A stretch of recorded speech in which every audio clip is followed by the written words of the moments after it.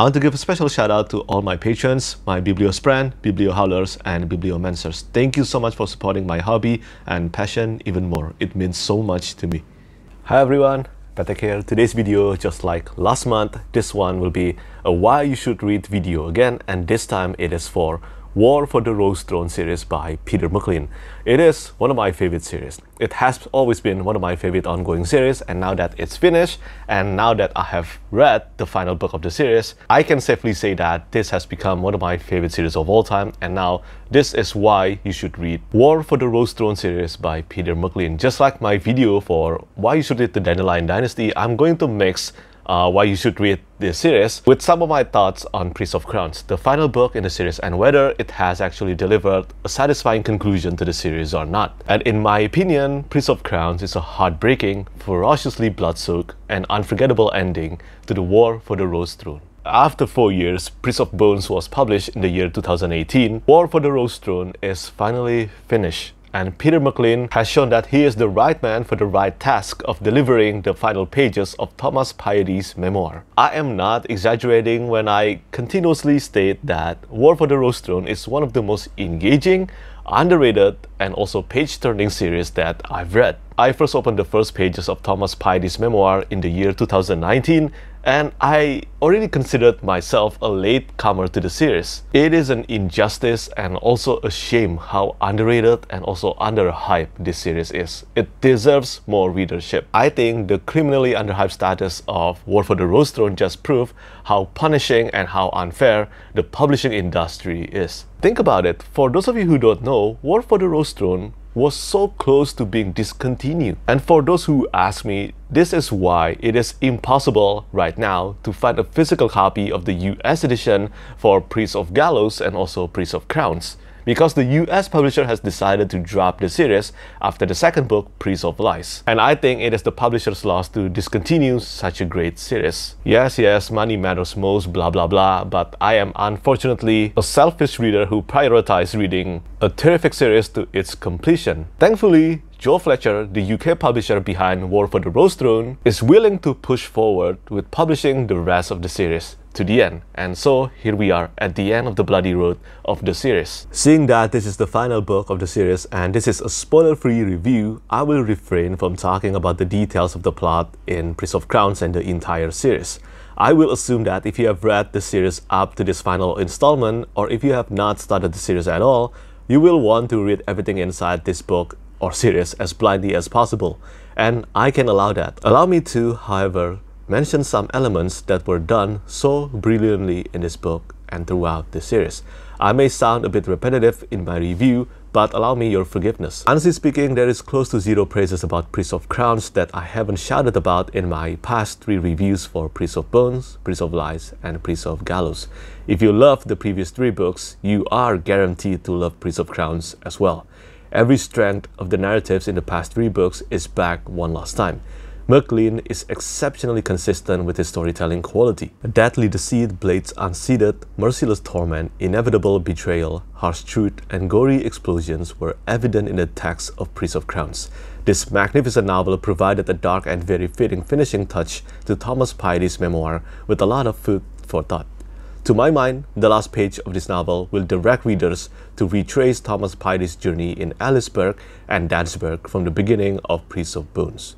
You will see everything in a new light, and I think you will love it. No one cared what the common folk said. No one ever does, until they finally rise in fire and violence. If you have heard praises about War for the Rose Throne, I am pretty damn sure you will have heard reviewers, myself included, talking about the insanely distinct narration of the main character. And this is true from the first page of Prince of Bones to the last page of Prince of Crowns. Maybe even more so in the entirety of Prince of Crowns. So far, I have read more than 600 fantasy novels, and I can say with confidence that Thomas Paide has one of the most distinct and memorable voices in the entire fantasy genre. When I praise Abercrombie's books and writing, one of the things I always appreciate from his writing is how easy it is to tell which character is speaking or which character we're reading about without names being mentioned.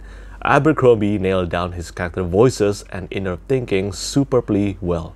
And this is the level of immersion McLean or should I say, Thomas Piety demonstrated impeccably in his writing too. Why did I mention Thomas Piety instead of Peter McLean? Well, throughout my time reading this series, there were many moments when I was so fully immersed that I forgot that this is a series of grimdark fantasy books written by a real-life fantasy author. Thomas Piety sounded like a real person, and I mean that in every sense of the word. Peter McLean has become practically a messenger to tell his story. This Peaky Blinders inspired fantasy series infused with sword and magic never once felt like any of the characters behave out of characters. Never. If there were any, there are explanations for them eventually, subtle or not. Also, War for the Rose Throne is a grimdark fantasy series with profoundly deep character study. Thomas Piety always says, we as a person always have levers that move us. Whether they are love, money, ambition, power, respect, authority, family, or something else, no human is exempt from this. No human is exempt from their respective levers. This point revolving around motivation is constantly backed up by the narrative. And in Prince of Crowns, we get to finally see, to witness the truth of what moved Thomas Piety the most. And the result may not be what you think.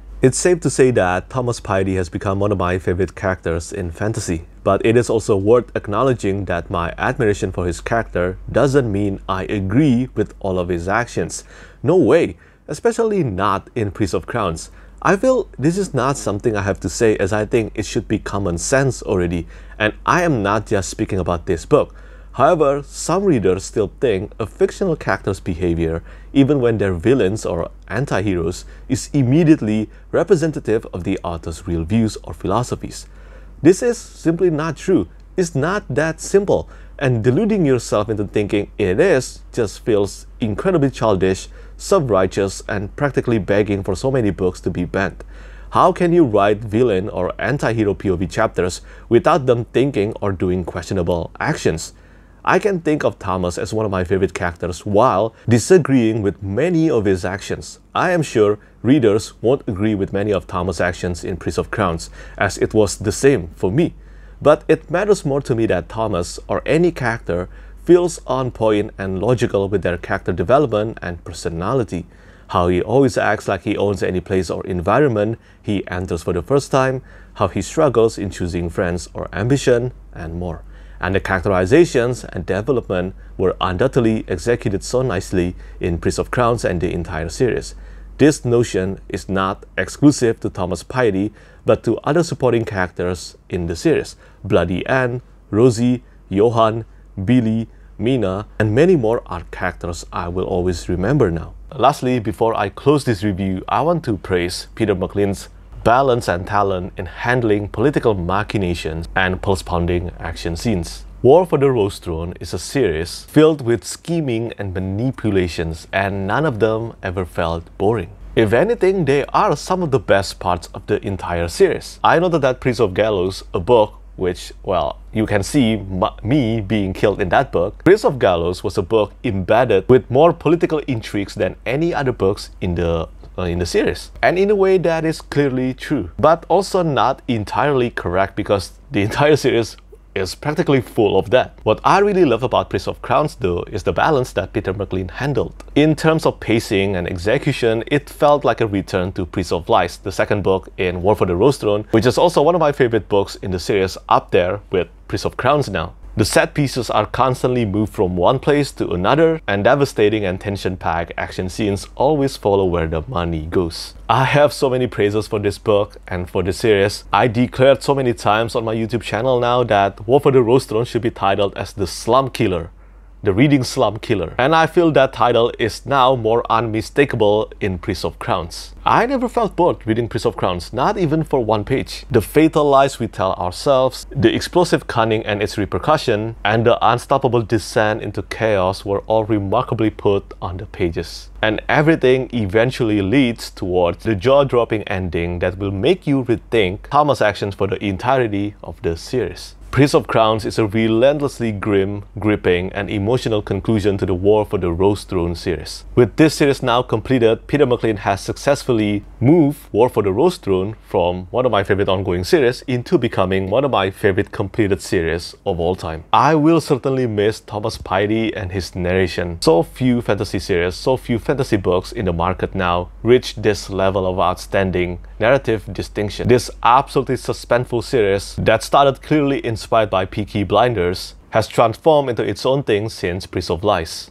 And now I am so grateful to have read the series to its completion. Among other things, the words inside the great book and series are the levers that moved me. And for the rightly suitable grimdark fantasy reader, or dark fantasy, whatever you want to call it, War for the Rose Throne contained all the right words, phrasing, and story guaranteed to satisfy our endless thirst for great grimdark fantasy books. So bravo to Peter McLean and Thomas Piety for delivering this amazing grimdark fantasy series. If you haven't started War for the Rose Throne yet, you are missing out. Please give this series a try, especially if you are a reader who loves morally grey main characters, Peaky Blinders or gangster stories, soft magic system, and addicting narration. You can't go wrong with giving War for the Rose Throne a read. I love this series very much, and for those of you who ask when I will do another list for my favorite completed series of all time, well, I will make an updated list at the end of the year, and trust me that War for the Rose Throne will be included on that list. So yeah, that's it for me today. That's my series review, or why you should read